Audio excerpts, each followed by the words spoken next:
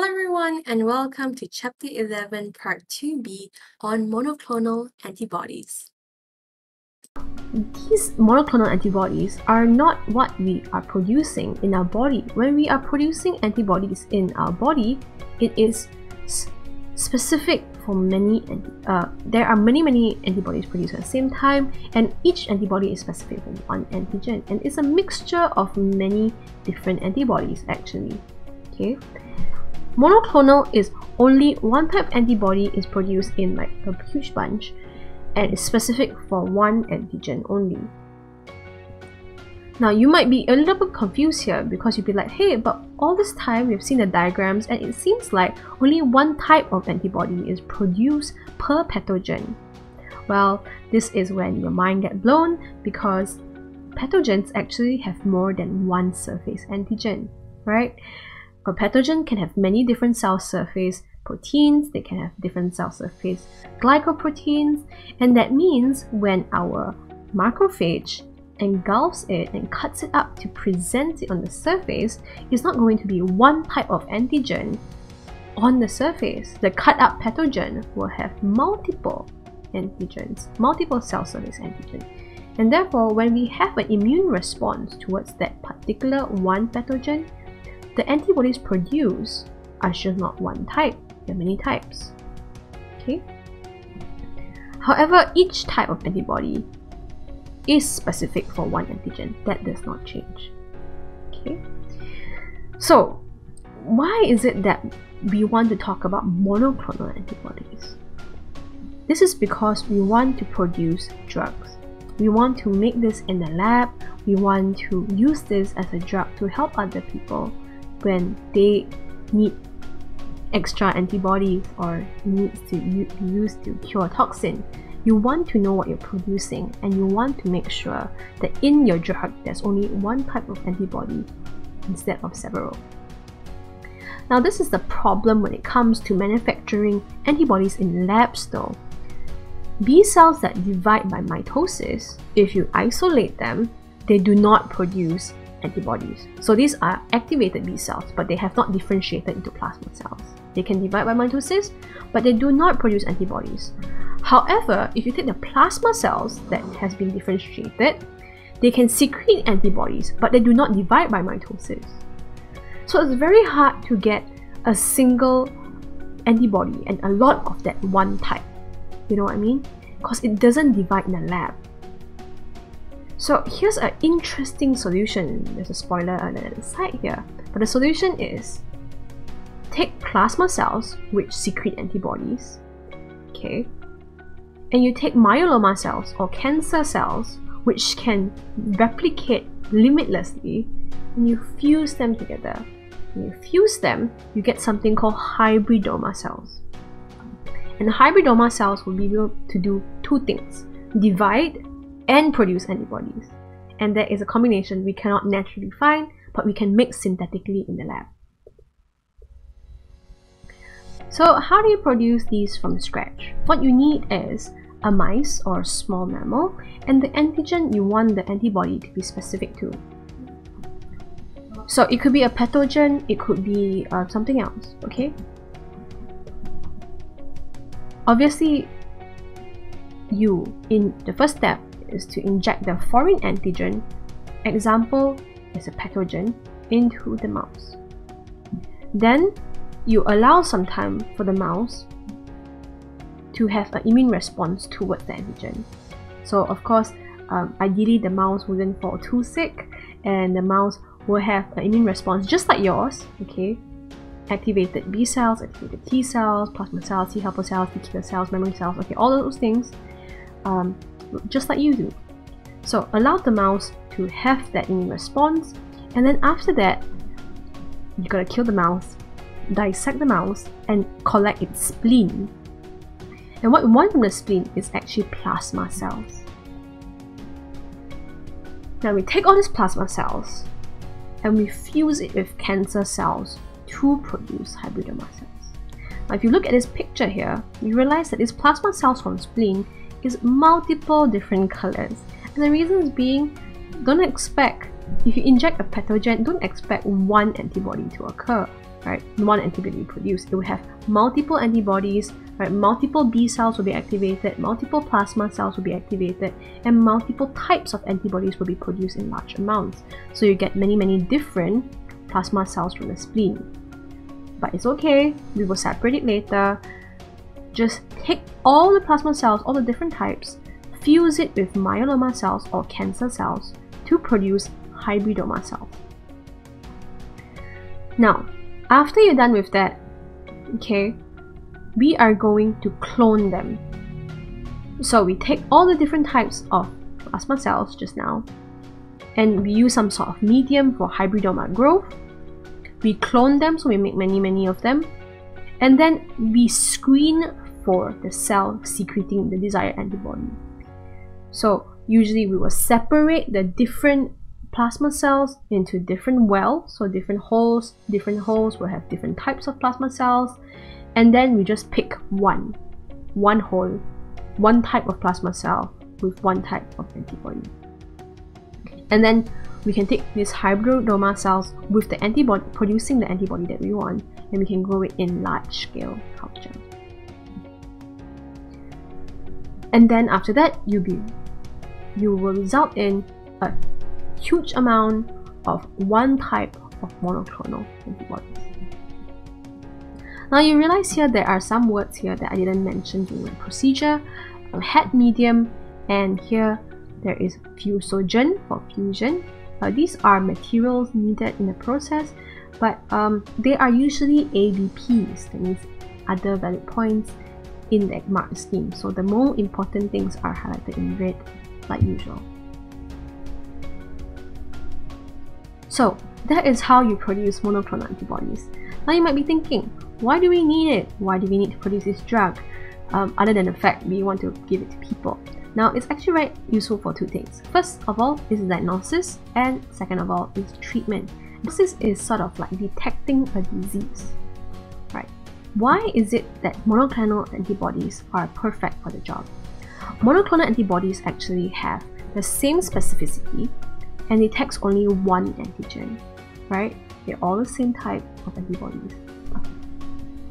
Now, this means it can distinguish between different pathogens or even different strains of the same pathogen.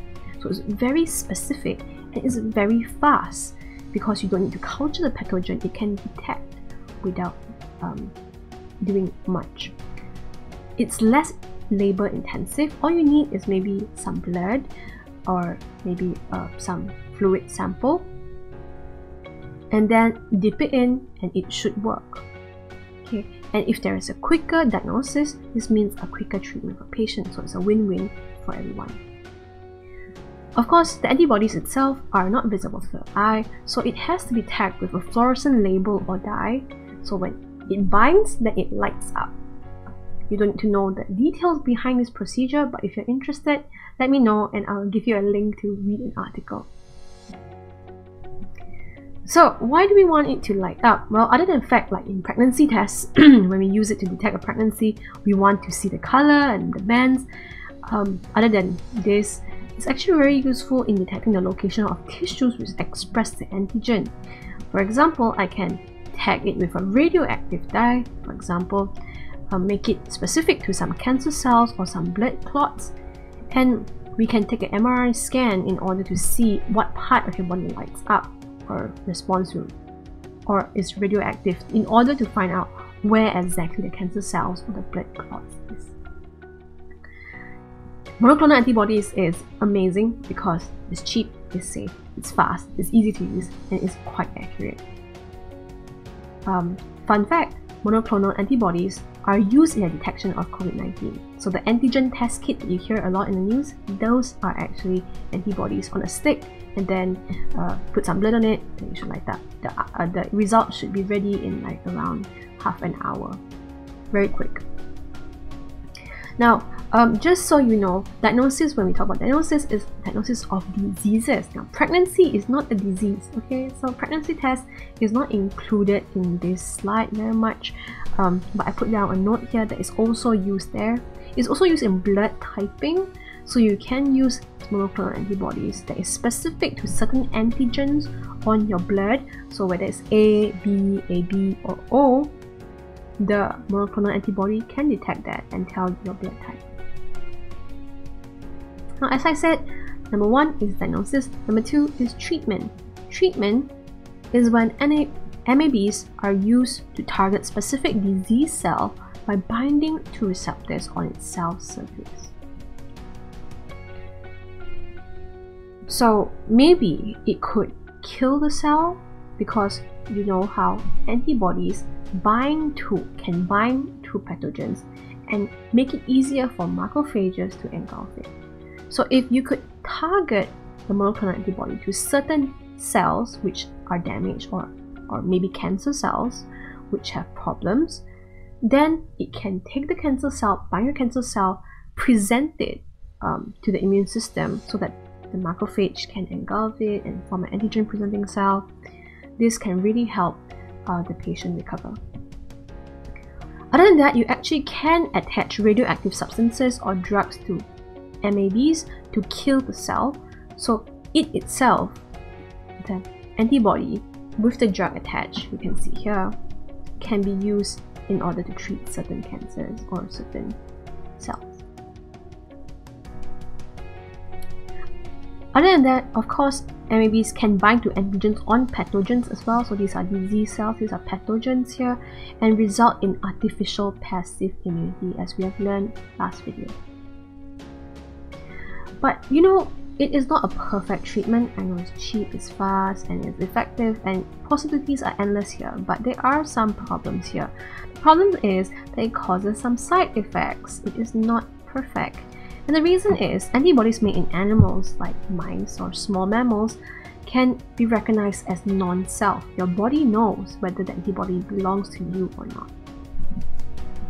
And this triggers the immune response in humans, and this is what we call an allergic reaction. Other than that, a problem is that it remains in the body for a short period of time, as it is destroyed after a while. Because you know it's recognized as non-self and the immune system detects it. So if you are under monoclonal antibody treatment, then the antibody needs to be administered more than once in very small amounts in order to prevent side effects, as well as make sure that it's still in the bloodstream for a longer period of time. The solution is pretty complicated. It sounds easy here, but it's actually pretty complicated. It's to make the monoclonal antibody look more like the human monoclonal antibody. So still make it in the lab with the mice or the small mammal, but make it a little bit more human. How do we do that? Well, we can alter the gene, so we can use genetically modified mice in order to produce more human-like antibodies. Okay.